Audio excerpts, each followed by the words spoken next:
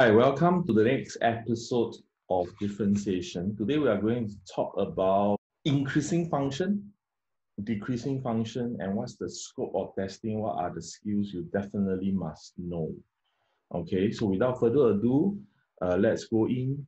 So increasing function and decreasing function, your main skills that you need to know actually is being separated into two keywords. So the two keywords that you need to know and you can spot in the question is the word range or show and prove. So these are the two keywords you need to know. So if the question, okay, has got the word range, okay, it means that this graph behaves like a cubic graph, okay, and range is asking you this question when. When is the graph decreasing? So when is the graph decreasing? We will say from this point to this point. If this point is -2, this point is 5. So we will say that the graph is decreasing from -2 to 5. So this portion of the graph, it behaves in a going down manner. So we call it the range question. So we call it when is it going to do that? The next kind of question is a show question. This one, of course, this is something like we wish our bank account will only increase and will not decrease. For example, okay, so if we have this y equals to x plus 3, this graph is an always increasing graph. So I want you to show that it is always going to increase and not decrease. So we call this a show question. So how do we show and how we find the range? Okay, so we are going to come out with these two key kind of questions that you need to be able to answer. Okay, so now let's start. Okay, so for range question, because this topic is dy dx, so we need to find the dy dx.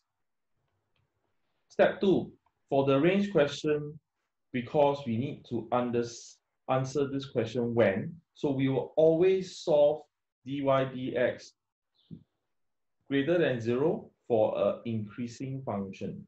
Okay, so my gradient is when is it moving up? Okay, so that's the meaning of increasing function. Increase, when is it increasing? So that is called dy dx greater than 0 for increasing function. So for decreasing function, it will be the reverse. Okay, then in step 3, we solve the inequality. So when we solve the inequality, there are many kinds of inequality. Of course, if we are lucky, we get a linear, we will solve it like a set 1 inequality. If it is not a linear, we will use a graph to solve the inequality. Okay, so these are the main 3 steps for range. We want to find the range of increasing function. Then we'll step 1, find dy dx. Step 2, when dy dx is greater than 0. Okay, so when dy dx, we solve dy dx greater than 0. Third step, we will solve the inequality. Okay, so let's go to the first kind of question. Okay, so given that my fx is x cubed minus 3x squared minus 9x plus 4. So this one it is given to me. So can you see the keyword? Find the set of value of x. This is asking you when. When is my graph going to be a decreasing function? So my first step, like what I said just now, because this is a dy dx question. So first you go and get your dy dx. So I'm going to get 3x squared minus 6x minus 9. So at step 2, okay, this step, why is it important? Because this is worth 1 mark. So you just write for decreasing function, dy dx is less than 0. For increasing function, dy dx greater than 0. That's why this is one step. So we put this as a one step. So now I need to solve in the third step. So when I solve the inequality, 3x squared minus 6x minus 9 less than 0. So it is not difficult to see that I need to solve this inequality. Okay. So sadly to say, this is not a linear inequality. Anything that is not linear when we solve, we need to draw this curve and ask, okay, how to solve this inequality. So we will need to factorize this.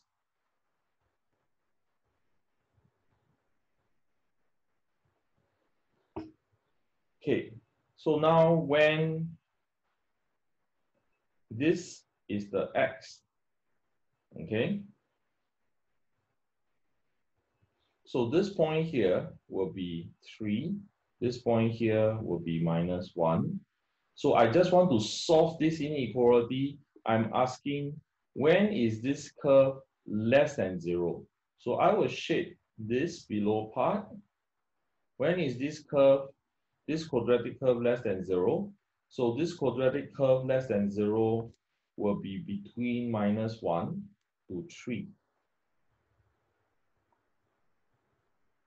So this will answer the question, okay?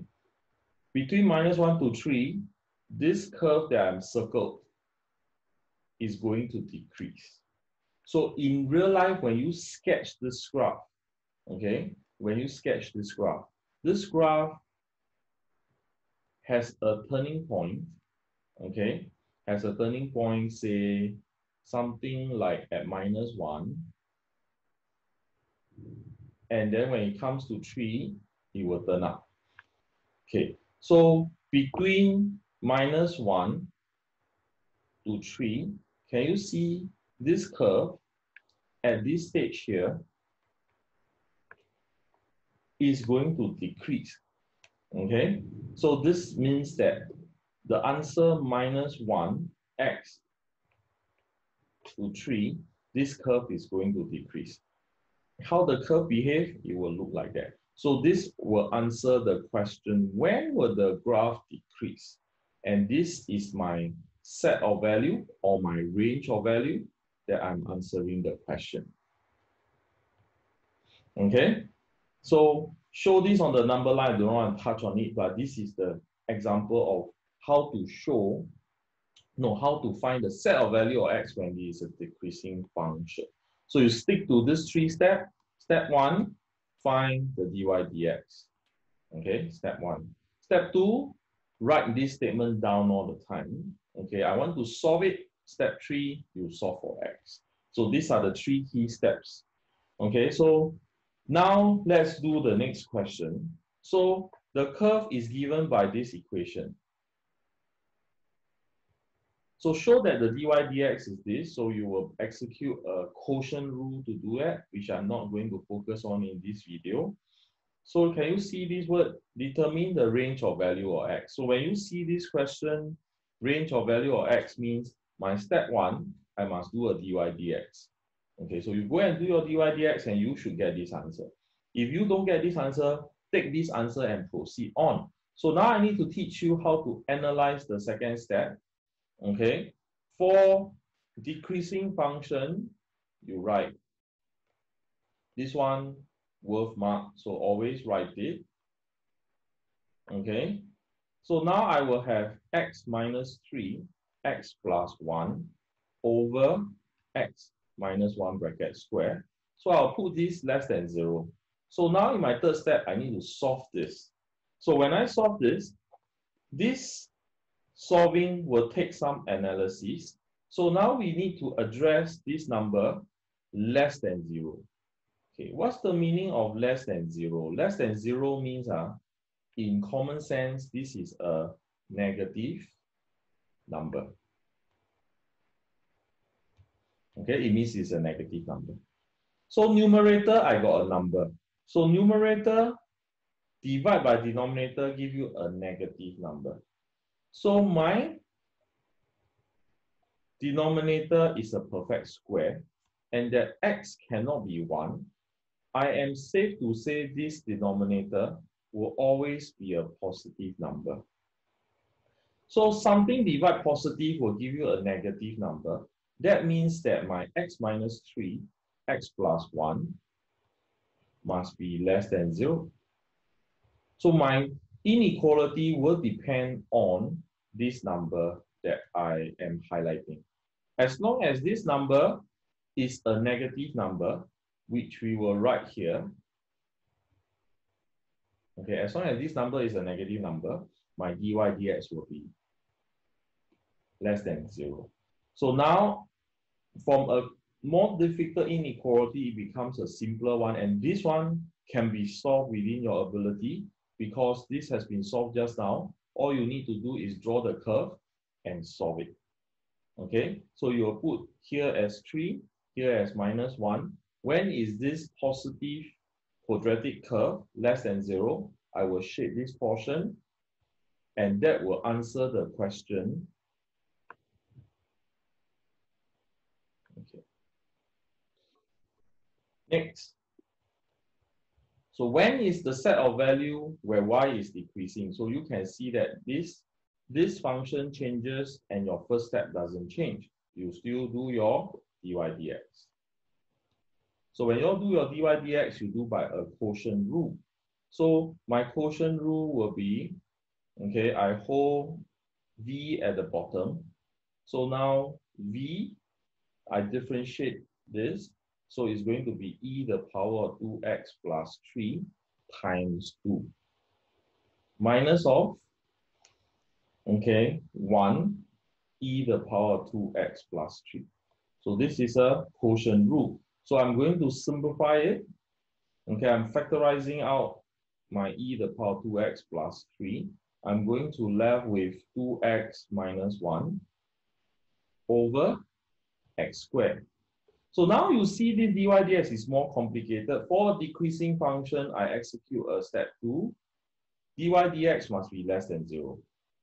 So I write for decreasing function, dy dx must be less than 0. So now I proceed on to the third step. Solve this inequality. So now you need to analyze again. So now for this to be less than 0, which is a negative number, okay, sorry, for a negative number, then now you observe this. Is this a positive or negative number? So you can tell me this is a positive number. Okay, so is this a positive or negative number? This is a positive number. E the power of anything will always be positive. So since this 2 is always a positive number, that means that the inequality you are solving is 2x minus 1 less than 0. That means that this number here, for overall to be negative, this number has to be a negative number. So therefore, when you solve it, it's just a linear inequality, and then x will be less than half. Okay, so that will answer the question, the set of values again. Okay, so today we have done range of value, how to answer the range of value question. In the next video, you will learn how to prove an increasing or decreasing function. So quick summary on the 3 step. Okay, so the 3 step, okay, number 1, first always find the dy dx. Number 2, when it is an increasing function, you want to solve dy dx greater than 0. Always write it down as one step in your working. And in the third step, you need to solve. Okay, so in solving the technique, okay, you use it like a fraction.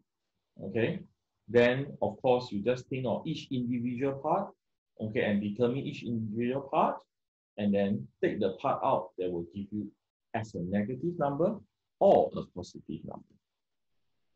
Okay, with that, okay, I'll end today's session.